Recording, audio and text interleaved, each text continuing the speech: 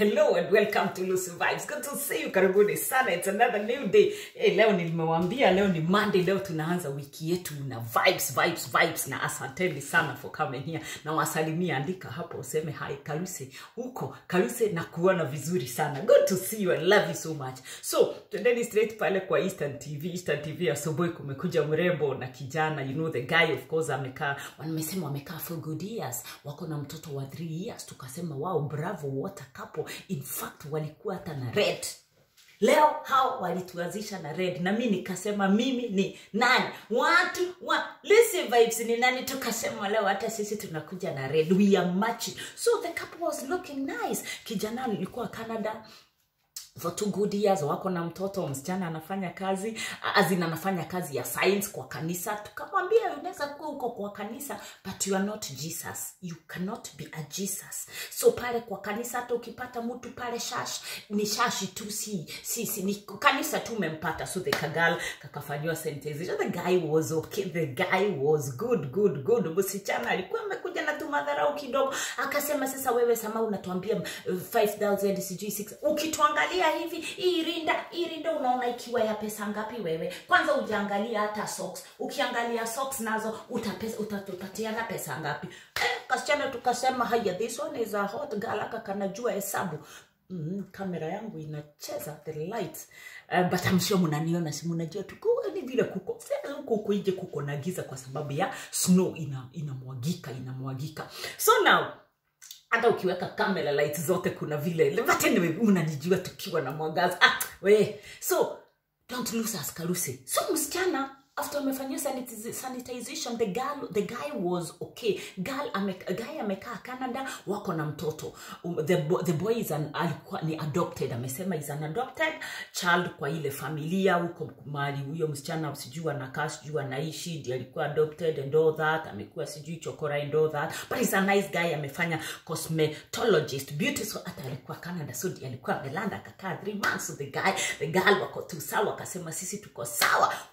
Wacha kasichana kalikuwa tulikuwa tunaona tukasema hapana, hii ni siku ya kukombolea kijana amepata mkombozi, na kweli alipata mkombozi. So kumbe msichana ako na kasimu yake imeseviwa nani? A savior. Tukasema but wait a minute boy child, you are not there for 2 good years. Hakukuwa nyinyi mlikuwa mnataka afanye nini? Mlikuwa mnataka msichana wa science afanye namna gani? Na ni wachache bills ndio hizo zinakungoja. Kaluse hivyo ndivyo una preach. Sasa lazima tuangalie the realities. So akaulizwa wewe unapatianga msichana? Hata kijana akasema namtumianga pesa. So what was in the messages kwa huyu msichana? Sababu simu yake na alikuwa amekataa, akasema wewe mimi wacha nini na mimi niende. Haya, wacha tusome tu messages kidogo vile nilishika kidogo. So msichana amesave a guy, akamwandika savior. Na kweli tukasema saving such a guy, mtu sitajui kama ni guy but I believe ni guy kwa sababu alimuita Zidadi, akamusave akamuita savior. Tukasema you see, savior is there. So savior alikuwa amemwandikia, wameandikiana pale, akamuuliza umepanga aje Christmas? Jana akamwambia tujapanga, wewe ndio baba yetu. Akamwambia Zidadi, we are waiting for you. Jamaa akamwambia no problem, I will be Genau, Zidadi, we are waiting for you. Jamaa akamwambia the savior now. Akamwambia will be 20k enough, will be 20k enough na kutumia itatosha. Msichana akamwambia 20k is so little for baby. Akamwambia yes, 20k is for baby. Jamaa akamwambia no problem, I'm sending you 30. Msichana akamwambia no, you make it 35. Msichana akamwambia 35 na akamtumia na akamwambia thank you very much. Kijana from Canada alikuwa ametoka job zake Canada, alikuwa na kazi huko, akarudi akastuka.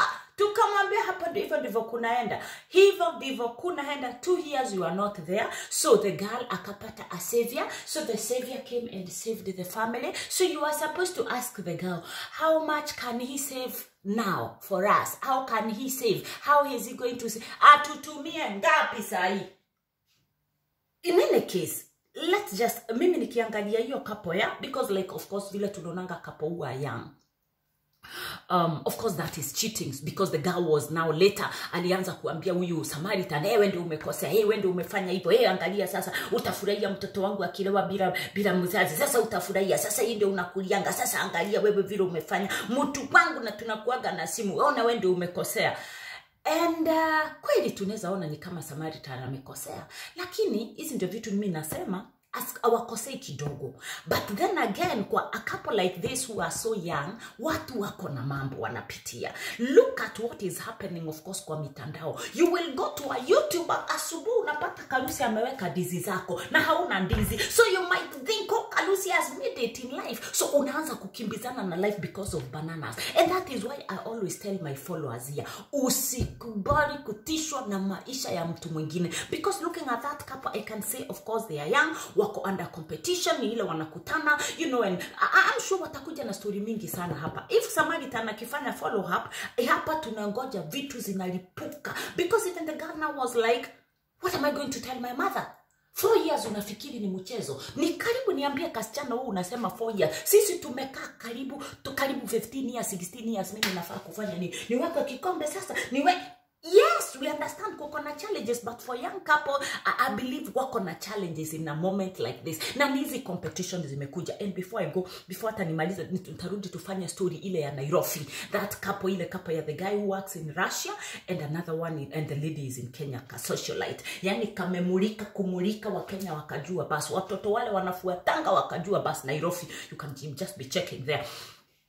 Ni vile nimeruka. I know I've lost you. Sasa turudi kwa hii story. Ni vile ninasema, life kama hiyo. You look at somebody's life and then you are like, wow, they have made it. Me have not made it. Natafuta zidadi 1, natafuta zidadi 2, natafuta zidadi 3. Watu vijana ndio tumeona wanatafuta wanaangukia wa mama. And we are not saying ati kukua na ladha ni mbaya, whichever the age, but we are saying, usishikwe na hiki spirit ya kukimbizana na life. Na yes, we understand ni kubaya, lakini it is better when you eat your banana ukiwa at peace than anyway. Hiyo ni life, kila mtu na yake. So let's go back to this story here. So msichana kijana ameenda, kijana was really disappointed. Amesema wacha aende because he doesn't even know where to start. Kwa sababu yeye ni kama adopted, amesema life yake was not so good. So he thought now he got a nice girl. Na kweli msichana alikuwa anaonekana kama ni mzuri, ndio ninasema hii story naona itakuja na vitu mingi sana that they are going to disclose, you know, kama wako tayari. So the girl kanaonekana, yeye aliona mtu hayuko, mahitaji labda ni mingi zaidi. Sasa watu wanasema mtu ameenda Canada badala kuwa anatuma 1 million, 2 million. Kama huyu ako hapa Kenya ananitumia 20 million, 20. Sasa huyu, so I think that is where that girl is. So ndio kaliona, mimi wacha ni, ama kuna watu tu upenda tu kucheat just like that. Kwa sababu kuko na gap imeachwa. Anyway, we are waiting for a lot to see on this one. But for this girl, I'm like, maybe wako na chance ya kurudiana pamoja. Kwa sababu hata yule Savior ni kama ni marafiki zao. Sasa ndio warudiane kwa sababu ni marafiki Kalusi. No, what I'm saying, labda ni hile unaambia family friend, hacho ukiniangalilianga mtu wangu. Sasa yake na yeye Savior akaenda, akaangalia family, akaangalia yote kila mahali. Mpaka anatuma pesa. Anyway, it was a sad story there because the guy ameonekana akiwa really disappointed. Sababu alikuwa anajua now he is settled. You know, hata alipata mtu akampenda hivyo. Ataka kasichana naona kakona vitu mingi sana katakuja kutuambia. All else the guy is ready to open up. And they better open up so that wapate usaidizi. And then, of course, we'll live a good life later on. So for this girl, I don't know. But I'm saying, labda wakiongelesha, wanaweza rudiana. Hao mi naona, niliangalia boy child, nikasema boy child. Sasa tu ukitafuta mwingine huku nje, itakuwa aje? Ama basi kwa sababu huyu msichana anaonekana bado anampenda. Yeye anampenda Kalusi. That was a sad story to watch a marriage just go like that because msichana ameamua kucheat. Na anasikia 4 years tu masali acha akiuliza sababu naenda kuambia wazazi nini, tukamwambia kiata sisi tutawaambia ama waambie kulikuwa na Savior and Savior 1, Savior 2. Sasa all the saviors have refused to save you. Now it is only your parents who can save you again. It is a sad story, but we wish them all the best. Watakuwa tu sawa. If you have a good guy who loves you, if you have a good girl who loves you, stick. Nimewaambia wachana na vitu zenye munaona kwa mitandao. Hizo ndio zinafanya mtu anataka hii, anakosa kutosheka. Be contented today. Nataka ushike that spirit of contentment. Ukue uwe unakuwa contented with the little or the much you have. See you on my next one, and I love you so much. Subscribe. Subscribe.